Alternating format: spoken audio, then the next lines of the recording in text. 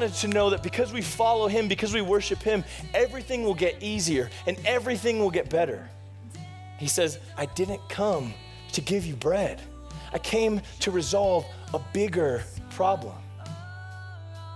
You're tired of being your own captain, and tonight you just need to say, God, I'm ready for you to be my captain. The mind governed by the flesh is death, but the mind controlled by the Spirit is life and peace.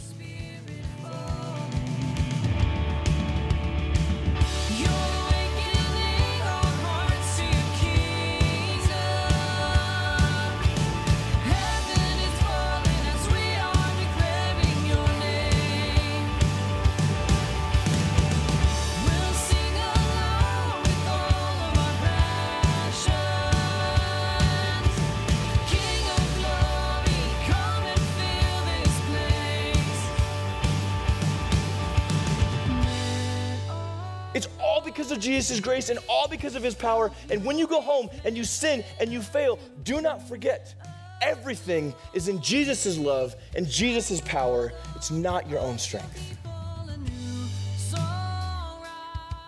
To say I captain to God is basically telling him that you are going to follow him for the rest of your life and you're going to do whatever he says no matter what.